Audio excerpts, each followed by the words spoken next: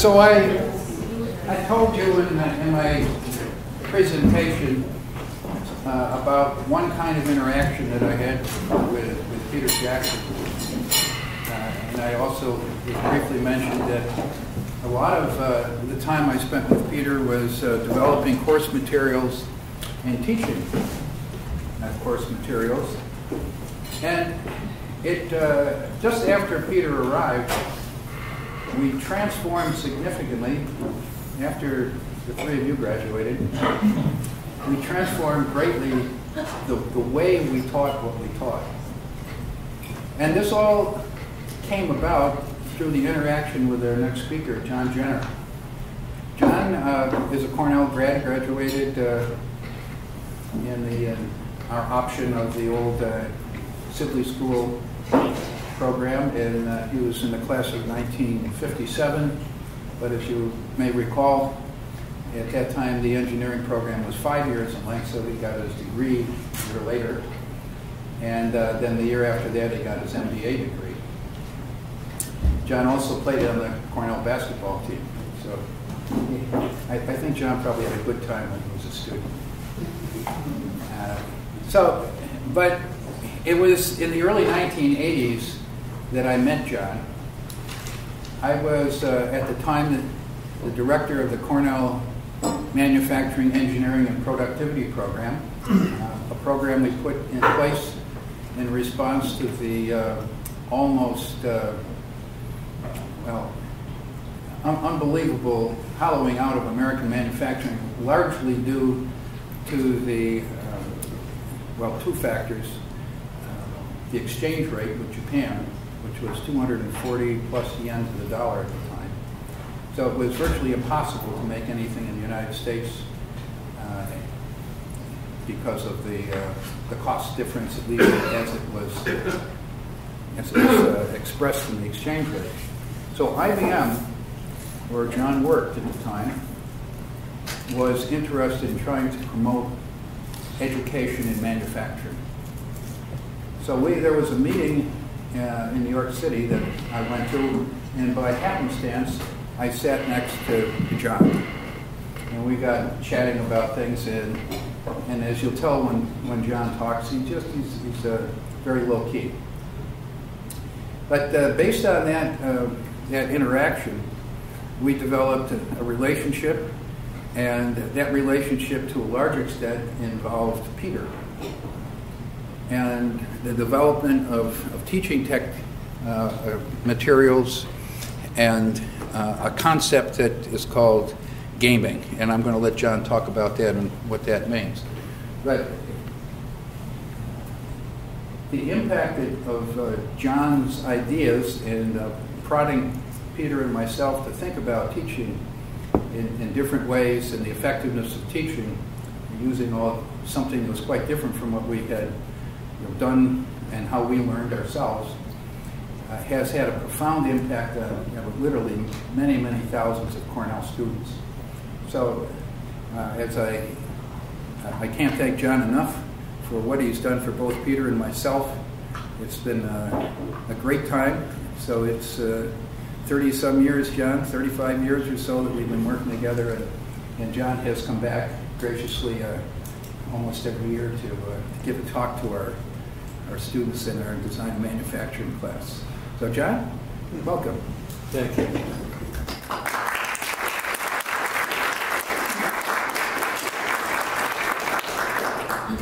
I hate it when the audience starts with the applause.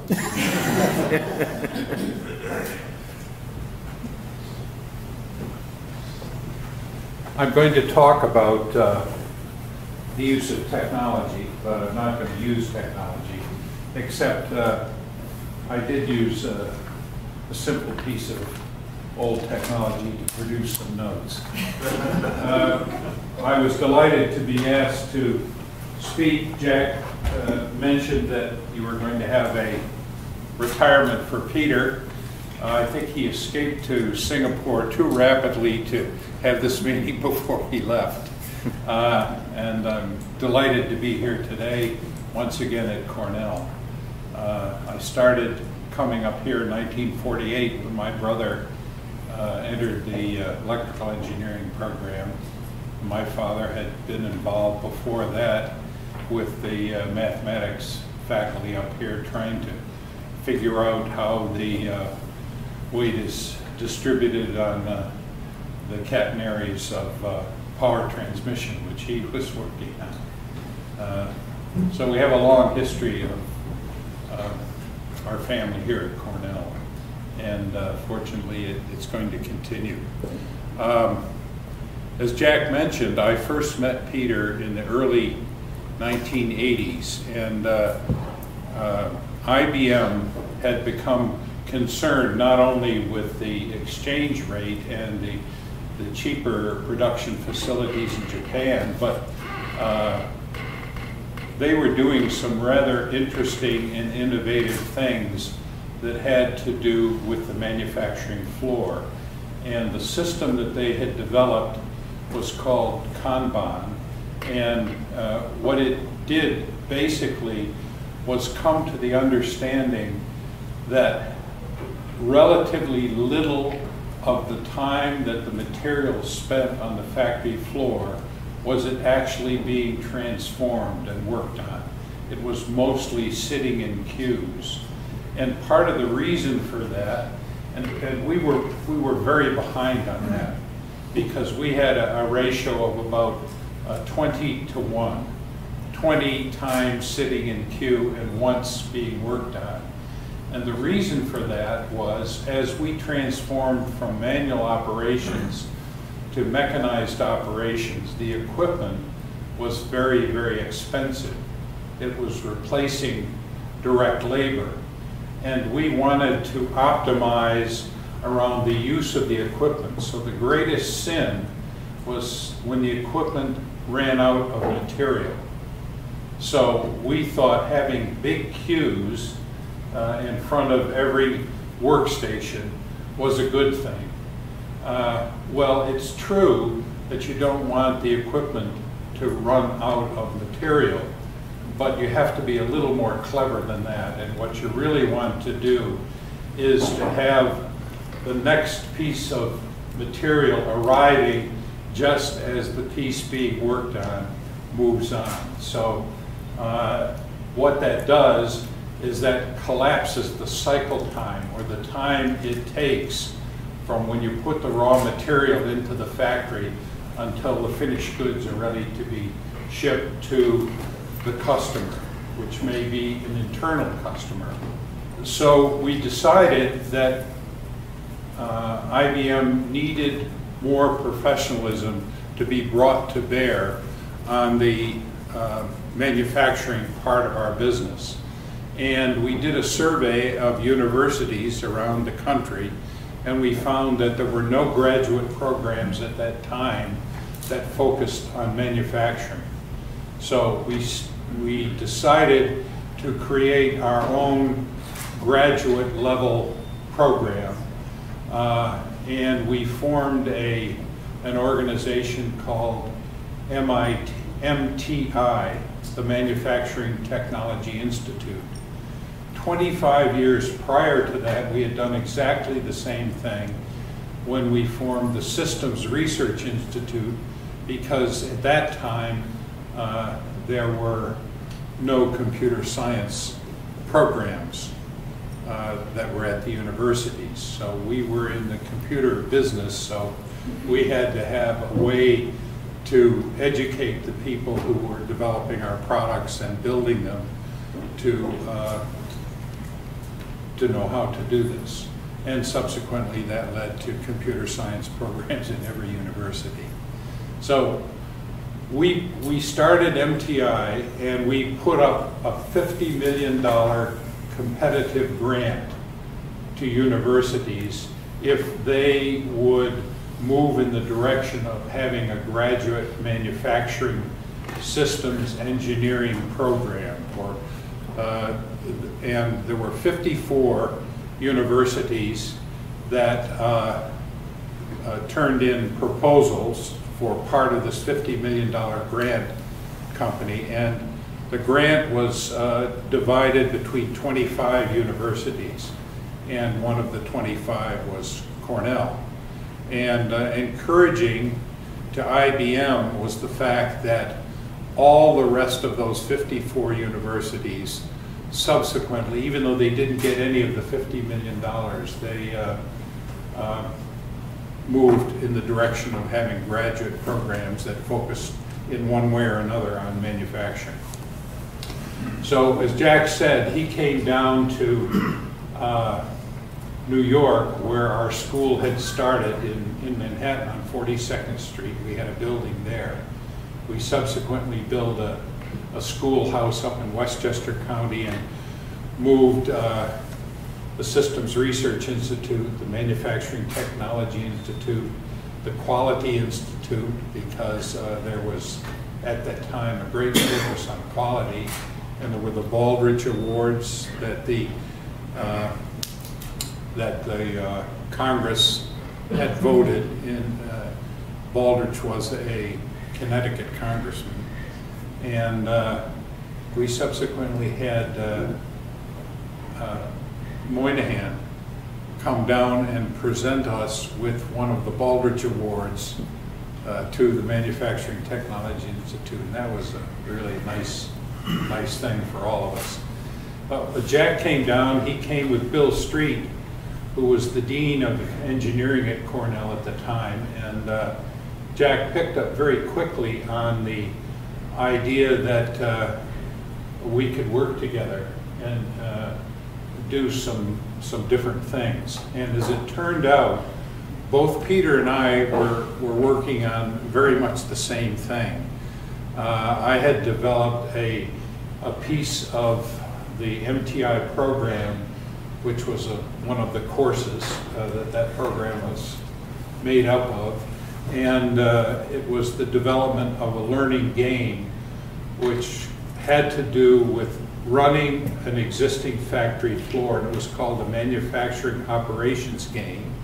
And Peter, who was very much interested in distribution systems, had developed a game called the Distribution Game. I think you called it, didn't you, Peter? So immediately, well, following the meeting with Jack, I came up to Cornell. I subsequently met Peter. We sat down, and 5 minutes later, we knew that we had the same kind of ideas about something that would apply technology to the learning process. So we started working together then, and the three of us subsequently, well, actually, the thing that happened next, I believe, was Jack and Peter started a program, a course called 419, I think, was 416. The number was later changed to 5100. Yep. I don't know if that's more prestigious to have more digits in your system there, nomenclature for your courses. But in any case, following that, collectively or individually and with other people, the three of us developed over 20 learning games, some of which were done to use here at Cornell in the course. I forget what it was called, actually. Design of Manufacturing Systems. Okay, so we got to the point where we had a lot more games that we had developed than would fit into that semester course. So Peter, who ran that course for many years and was kind enough to invite me back every year for exactly 30 years to participate, and we continued to use that first game, which was a very basic contextual experience in running a factory shop floor and making a product. So we used that as the introduction. It was a pretty simplistic game, and then Peter and Jack subsequently added others of the games that they had worked on. And a number of these games were developed for their customers outside of IBM. Jack had a very successful relationship with a company called Aeroquip in Toledo, And he and one of his colleagues from Michigan, Dennis Severance, taught this course for several years, and they kindly invited me on many occasions to come down and deliver the manufacturing operations game to their students there. Peter got a contract with General Motors through David Van der Veen, who was an up-and-coming operations researcher, young executive in the company, and his career progressed quite a bit. I've a little lost track, and Peter invited me to work with him, and I think together we did a couple of games for them. 3 did we do? Yeah. Oh my goodness. You must have been pretty busy, huh, Peter? And then you subsequently did more games after that. So Peter really took hold of the concept of using games in a mode that we came to call experiential learning. And I was very touched to turn on the television a few months ago and hear a primetime ad from one of these private companies that is a teaching company, touting their experiential learning programs. And so the name has stuck in various places. Of course, we thought at the time that this was pretty revolutionary and it wouldn't be a matter of weeks before the whole world was doing it, but things don't change that rapidly. And that's particularly true in the academic world, I think. Is that possible? It's unfortunately also true. It's also true in the health world, in my view, because the physicians have tremendous amount of autonomy, and there's a wonderful opportunity to make that part of our system a lot more efficient. And they are gradually moving in the direction of using technology. And one of the latest things that I heard was they have now taken, IBM has taken Watson, which you may remember was developed to beat Ken Jennings at Jeopardy, which it did, and is now applying it to the cancer research part of the medical system, because it can somehow reach out and grab the latest developments worldwide, of which there is a tremendous amount of effort in cancer research, and that can be at the fingertips of all of the physicians and surgeons who work in that part of the medical system. So that portends a very interesting expanded use of technology. And if we have time, I'll talk a little bit about an area that I think is very, very ripe for the application of operations research. But I want to tell you just a little bit about the structure of a game. First of all, I'll use an example of one that deals with the manufacturing floor, because I'm most familiar with that. But it's true of most games in a general way that they are focused on a simplified simulation of a work environment in a company. Now I have to explain a little bit why I say simplified simulation for a game. Because this game that we did initially and have used for a number of years used a simplified product that related to one of IBM's products. It was a first level packaging. That is the platform on which a silicon chip would be placed, like a small circuit board. It was based on the generation of semiconductor and packaging technology that followed the initial one that was the basis for the 360 line of computers. And the product in real life, made in East Fishkill at the largest semiconductor company in the world at that time. And IBM in the early days was consuming 50% of the world's supply of semiconductors. Now, semiconductors are everywhere. 50% of the automobile, I guess, in cost.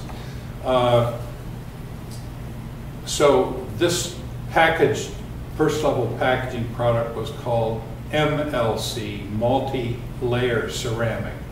It had a whole, instead of being a single layer of ceramic where there is virtually an XY set of wiring, in a multi-layer ceramic there are several circuits which are stacked up, and there are through holes that provide wiring so that it's actually a three-dimensional circuit package. So you can imagine that's tremendously more complex in the packaging to hold what was single semiconductor chips to multiple semiconductor chips, the next generation. And you can see the not only the cost leverage but the speed leverage which comes with that as computer technology advances. So we were emulating multi-layer ceramic, but we only used a single layer, and we called our game product a card panel. And it only had 20 operations. Making a multi-layer ceramic, the real product, was nearly 1,000 operations. So you have to simplify, because trying to deal in a factory not only the problem of programming the simulation, but for the students, it's just too much redundancy and too confusing. And instead of having hundreds of part numbers, different circuitry being manufactured on one production line, we only had 2. And instead of producing tens of thousands per month, we only produced 1,500 per month. The numbers are large enough for you to be able to see the movement of the material in the increases and decreases of the numbers that result from measuring what's happening on the manufacturing floor. So you have to simplify you have to make the game related to a real world environment, because you're trying to give the students either a bridge from their academic learning to the real world, or you're in the real world and you're trying to give them a broad view of what the actual work of running a very complex manufacturing system is like. So you don't try to encompass the whole system, all the distribution part of the thing. You focus on one part. So you have a game for the manufacturing floor, you have other games for distribution, you may have other games for reliability testing, you may have other games, which we did, for how does one develop, design, and build that factory floor to produce the new generation of products. So you take any part of a company, and it doesn't necessarily need to be a manufacturing company.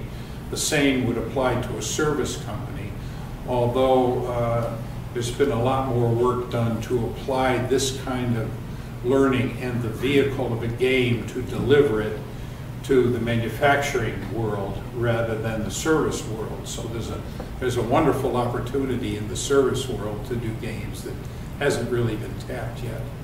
I don't know how that comes to what you're doing out there in Singapore. But another thing is, the first iteration of game teaching that we were involved with here in OR and IE was a separate course where students would play several games over the course of a semester.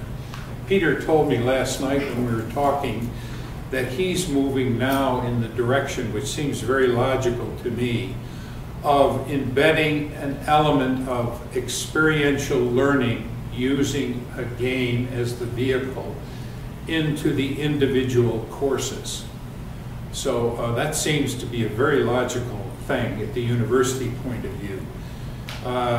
As a matter of fact, even in the manufacturing point of view, instead of leaving your job on the factory floor and going to a class to learn about the factory floor, what we need to do is to take the games and make them a real decision-making tool connected to the factory floor, so that the work that the OR people are doing can get embedded in a decision simulation that would take the status of the factory floor, thousands of numbers, feed it directly into a Watson-like computer, and using very smart and sophisticated algorithms rather than simplistic algorithms which can illustrate a point, to real algorithms that can help you exercise a whole bunch of decision options, and then using the computer, collapsing time and enabling a whole range of decisions, the effect of a whole range of decisions, which would in some cases take years to play out in the real world, collapse the time so that the people, the professionals and the managers running a complex system can try alternative decisions to improve performance or correct problems, and can see what the results are strategically out in time. They can make much better decisions doing that, because it's not just stochastic, although that's the methodology that you would use, but you're really creating a very realistic measurement that occurs in real life out in time. So there is a wonderful opportunity with this kind of use of technology, I believe, for an organization such as yours, which focuses on the latest operation research techniques and getting them more directly embedded in the operation of a business. You see the tremendous amount of time it took Jack over the course of most of his career to get those techniques for parts supply and repair and so forth embedded in the defense system here in the United States. So there's a tremendous next generation opportunity for technology. But I've digressed a little bit because I want to go back now and talk about the structure of a game. I've already talked about how you need to simplify it from hundreds of products to 2 part numbers, or hundreds of part numbers to 2 part numbers, from 1,000 operations to 20, and so forth, simplifying it so that the students can get the full range of experience, but one, they don't have the job of loading a lot of data into a computer and doing a lot of calculations themselves and having time move on. The computer takes care of that. The students are organized in teams. They're again emulating the real world, because the modern technology factories, which are so large and so complex, now require teams of people to deal with decision making, because the variables that relate to the problems are so broad. You need the full range of engineering and scientific disciplines, and we're now beginning to appreciate that you need the other dimensions as well. You need the dimension of leadership if you're going to work in teams. If you're going to just work in individuals, it's simpler. So these teams, which typically we've used teams of about 12 to 15 people, seems to work for that preliminary game. Different sized teams for different games. And in the 416 course, it wasn't at all unusual to have 90 students. So if you had 15 students per game and you had 90 students, I think that's about six different teams. So it took Jack and myself and Peter, each running a couple of teams, to cover that experience. And Robin Roundy was involved in that also for some period of time. Weren't you, Robin? Yes, I was. Yeah. It was a blast. Yeah. Well, one of the nice things about it is once you've got the game, the students are teaching themselves. So it's active learning as opposed to the passive learning, which is going on right here, where I'm talking and you're just sitting there and hoping for the hour to end. So it's active learning. So it automatically draws the students in. Now, interestingly enough, it's been my experience, I don't know whether you and Jack share the same experience, but many times your average students, average in the academic world for great grades, shine in this contextual world. And sometimes the very top students, very cerebral, very bright, find it cumbersome and difficult and strange to be working at such a shallow level with a whole group of other people. So if that's true, what that does is it provides a very good complement to the more traditional, rigorous academic lecture classroom type of delivery. And it not only does that, of course, but if the games are based upon some real-world environment, then it helps very much to bridge the gap from the classroom to the company, to the real workplace where you send them on to earn a living for the rest of their lives.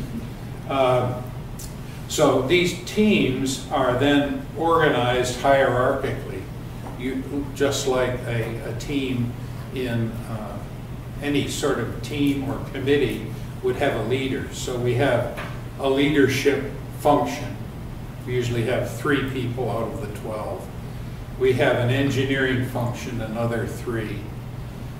We have a manufacturing function that represents the job of manufacturing versus engineering, another 3. And then we have a catch-all, which covers production control, quality control, information systems, and all the rest of it. So you have 12 people sitting around a room watching a screen. The screen is the factory floor, and the screen, then you hit the go button and it gives you a problem. It says, oh, we have a problem. Now what kind of problems? Well, you try to represent the full range of typical problems that one encounters in any factory operation, for sure. What are they, of course? And when we introduce this, we ask the students, well, what kind of problems are you going to run into? And they come up with all the problems, even though their experience is relatively little.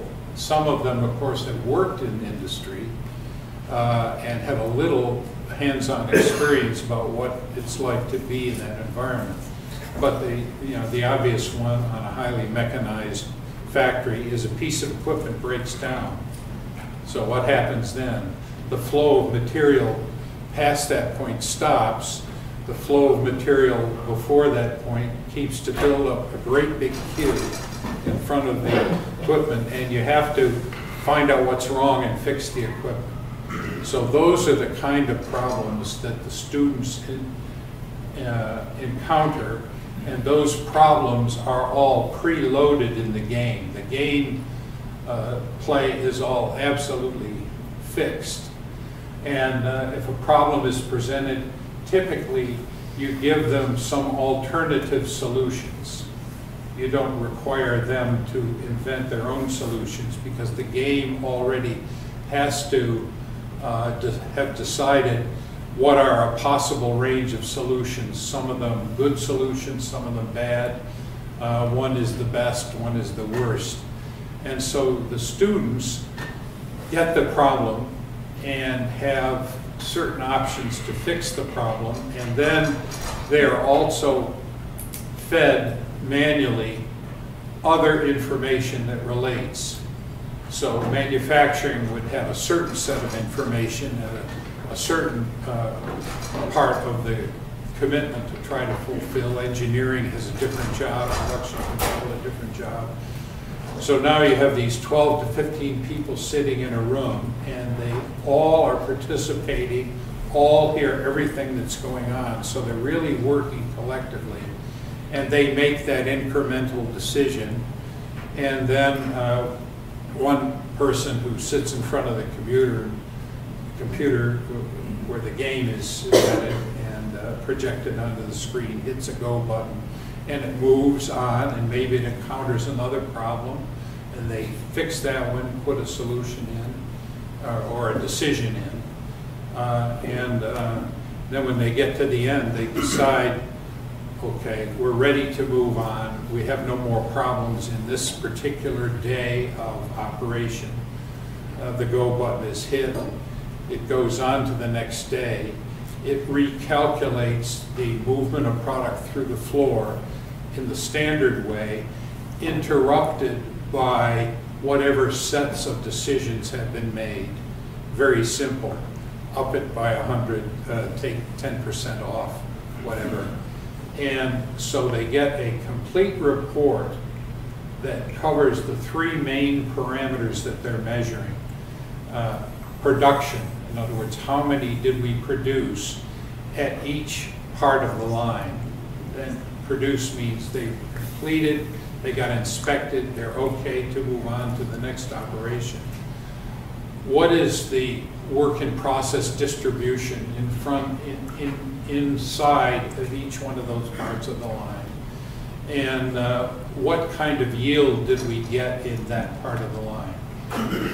One set of information, which for each of these parameters has a plan and what's actually happened on this day, and another set of data on that one-page report.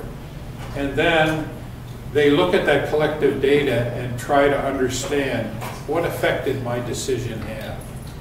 And this repeats down through a whole series. They play for 1 month, which is 20 days, or 4 or 5 day weeks in this case. And every day these three parameters get scored.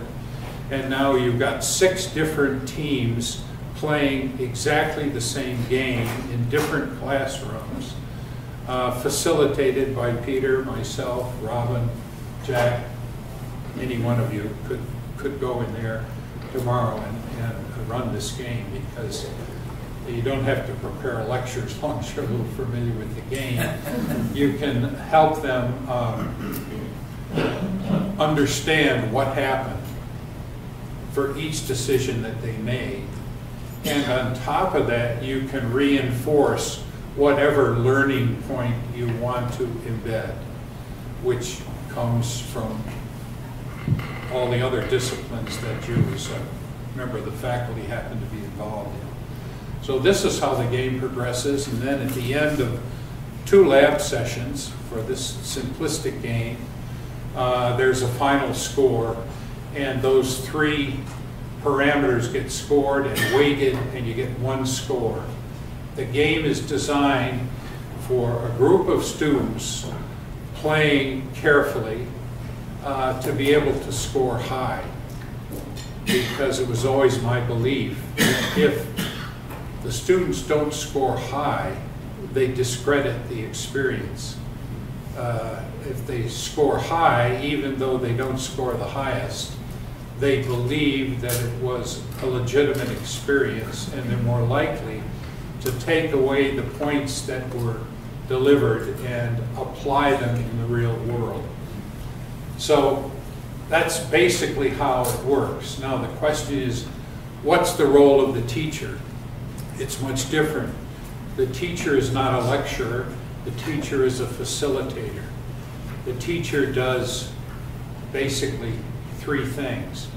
They introduce the game by giving the students enough information so they know what the environment is like and what they're expected to do. And then you organize them and you run through a few screens to show them what the information system provides them. And then you start them. You say, okay, it's yours, you sit down. And then after every successive day, when they're trying to understand what went wrong, which one of my decisions did I take to mess these numbers up. And so you help them understand that, embed the learning, and the system scores it. You don't have a lot of papers to score, which was never a lot of fun for me. I don't know, some of you, that may be the most fun.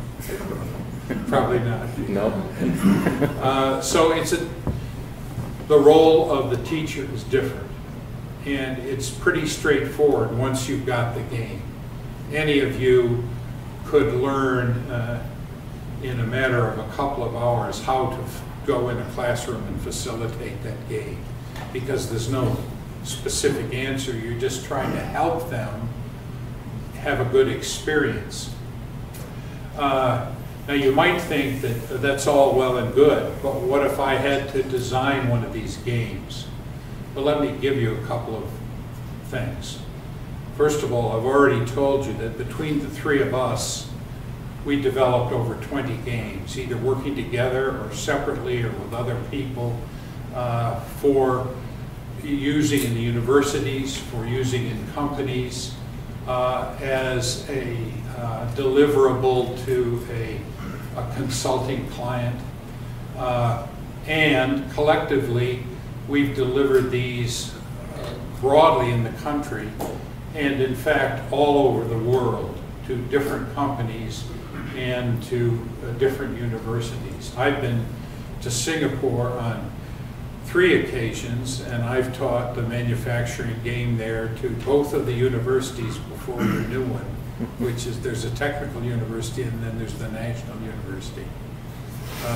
And I've done it in Japan. And you guys have been all over the country and around the world doing this stuff as well. So it's possible to design these games. Now, when I design a game, I always have to get someone to do the coding. And there's a ready supply. The students are so much better than I am at coding, because when I went to Cornell, in the 6 years I was here, I never even saw a computer. And that was, not that long ago. It's a better part of a lifetime, that's true. And, I never saw a computer. So just a couple of more points, and then I will have expended all the time between now and, do we have lunch at 11? So we have another speaker? Break. We have a break. Oh, good. Okay, I won't make you late for the break. So the question is, why do we need these games? Why do we need experiential learning, whether delivered at a university and or delivered as a part of a company learning program? On one hand, the gap between these two environments is moving apart. There's a bigger gap. So students coming out of, if you believe that, and I'll tell you why that gap is growing. Students coming out of your programs have a bigger gap before they really are up and running in the working world. Now, fortunately, I understand still from Peter, about 20% of your engineering students are co-op students. So that the university helps them get jobs on their off semesters. And so they get a lot of actual experience, and that's very appropriate. But there's the other 80% who may not have very much experience in this world. They get out of school and they have to learn on their own, or the company provides them some orientation type of learning to get up to speed. So I believe it's appropriate for universities to move more to fill that gap. There are a lot of things that have been done, but there are more things that needed to be done. Companies are obviously getting more complex. That's the fundamental problem. The products are becoming more complex. In the 1920s, you could, as an option on your automobile, you could have a self-starter, you could have a heater, you could have a backup gear, and the windshield wiper was still the kind where you did this with the little handle that stuck inside the windshield. You couldn't press a button, you didn't have variable speeds on the windshield wipers and so forth. And that was not so long ago, less than 100 years. By the 1990s, 50% of the cost of an automobile was in the technology, the electronics. And the function in each generation of products throughout the whole spectrum of products gets more complicated. More function, sometimes too much function.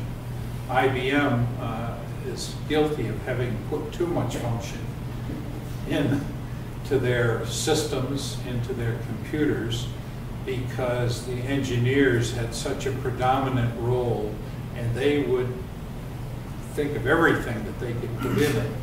And the marketing people were not well enough connected, so they weren't very much influencing the marketplace. And that's changed. Companies have now realized that the technology required to create products has moved away from the human beings that are using it, that they have had to reach out and grasp the marketplace. And there's been pretty good progress in that area. So that's one dimension. Now, patents, of course, are another telling example. Back in the 1930s, if you looked at a patent, it had one, maybe two names on it. You get to the 1980s, you look at a patent, it has to have a whole team, because you have to bring a whole lot of technical disciplines at least, and maybe human disciplines as well, in order to be able to invent something new that's patentable. So if you just look at patents, you see that it's getting more complex. The factory floor is getting more complex because you're moving through an evolution from manual factories to mechanized factories to highly automated factories to roboticized factories. And in fact, most factories are still a combination of those things. So the fact that it's a combination is a complexity in itself. And the list goes on. And I think you're well aware, if you stop to think about it a little bit, that the world of business is moving in the direction of more complexity. And the incremental decisions that they have to make, even though they require a large set of skills to deal with problems, they are fairly broad, the problems, but they're relatively shallow, because these decisions, particularly say on a factory floor, have to be made pretty quickly. You can't go into a lot of depth. So if you had more tools readily at your disposal, you could go into more depth and you could do it, still do it quickly. So that's a challenge. In the university system, you have challenges which you're all well aware of, and I'm not so well aware of. So Peter has dealt with a lot of what I've talked about over the course of his career here at Cornell and now continuing in Singapore.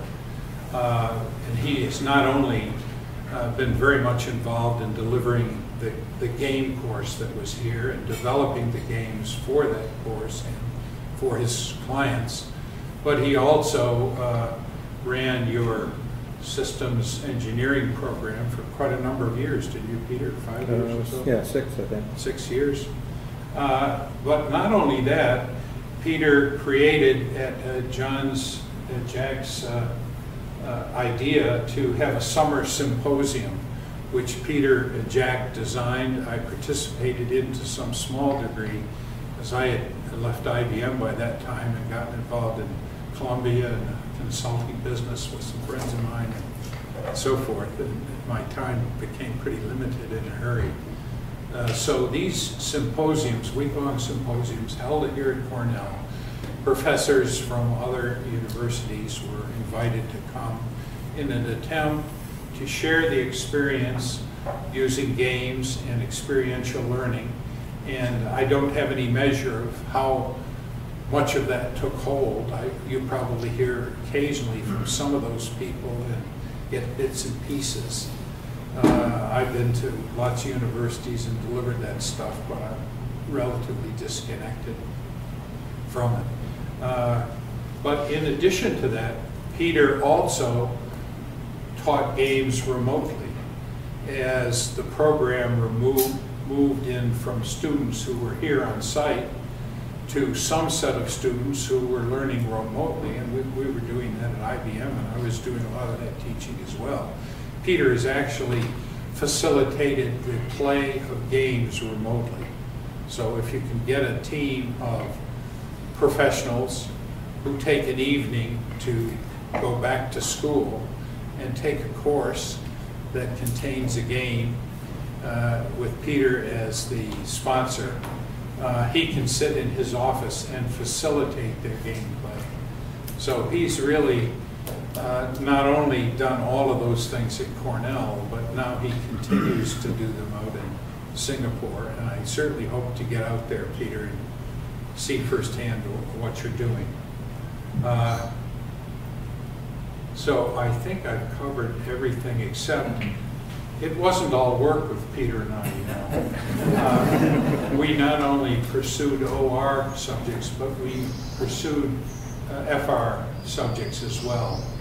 That's food research. We had breakfast together and we made a study of where could we buy the best breakfast home fries. And we knew the Roscoe Diner did pretty well on that, but the best ones that we've discovered so far, and this study continues, was in Flint, Michigan. Right, Peter? Yeah. Peter is a very nice man.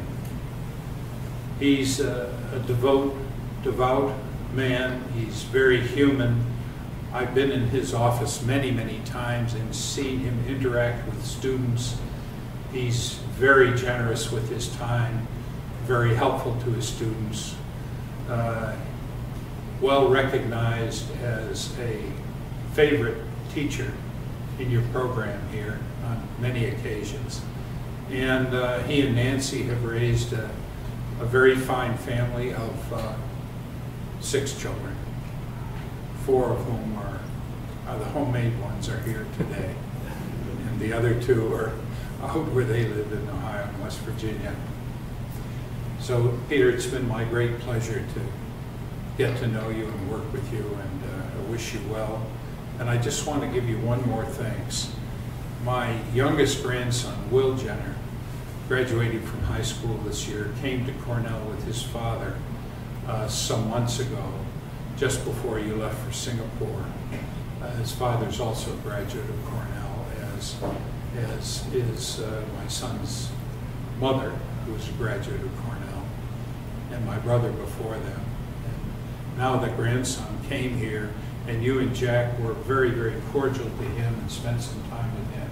And not only that, even though you said it probably wouldn't help him at all, you wrote very nice supporting letters which got attached to his application. And we thought he was going to go to a small technical school, Harvey Mudd, or Ruth Hallman out in Terre Haute, Indiana. But he finally decided he limited his choices down to Berkeley and Cornell, where he'd been accepted.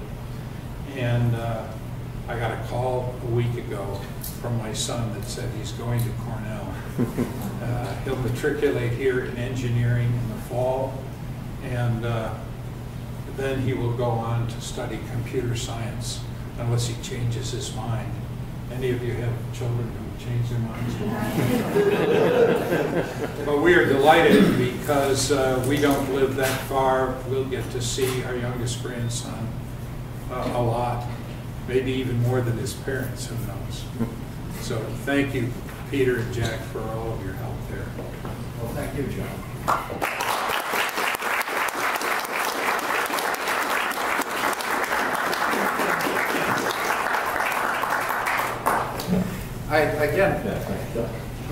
It's hard for you to comprehend these gaming experiences unless you actually are participating in them. So normally, when Peter and John and I would give these, start with this game that John described in some detail, these students would be, very often they were juniors or seniors. And if you think about the kind of education that has been provided to them up until this particular experience, it's all, you sit in the classroom, or at least almost all, you sit in the classroom, the professor talks with you, you go to labs, you whatever, and it's all focused on you and your individual learning. All of a sudden, you're stuck in an environment where there is no answer, necessarily. There are different opinions different people have. They have different views of, as you pointed out with the data. They have a measurement system that's flawed. They have all kinds of things. And all of a sudden, the world isn't quite so simple as finding the derivative of something or solving a linear program or whatever. And as you mentioned, some of these people who may have not prospered, let's say, academically as much as others, are not fazed by this at all. And this sort of uncertain environment causes other ones to have some difficulty, shall we say. So this whole way in which we taught, I must admit that when John first told me about this, I was not convinced that this was a good idea. But, okay, we'll try it. And needless to say, I was converted pretty quickly. It was a really, and as you mentioned, we have a series of classes that we developed over time which are heavily based on a sequence of building of sequences of these gaming experiences to get certain points across and to make the more technical aspects of our education clear why you need to do what we've taught in other classes. So it's, I just cannot overstate the importance of what you've done for us and the impact you've had through all the things that, the way we thought about things and how our students, thousands of students taking these classes have benefited because of these basic ideas that you've put forth. So we thank you. And of course, Peter, impossible to say how much Peter has contributed to the execution of all these games and the development of the software. Now, Peter loves to write software, for those of you who know him well. And he just loves to do this kind of thing. And so it was a natural of the teaming of teaching and developing, executing, and it was all fun. If Peter hadn't been around, we might have had a lot of interesting ideas. That's right. We never got anywhere. That's a fact. Again, John, thanks very much.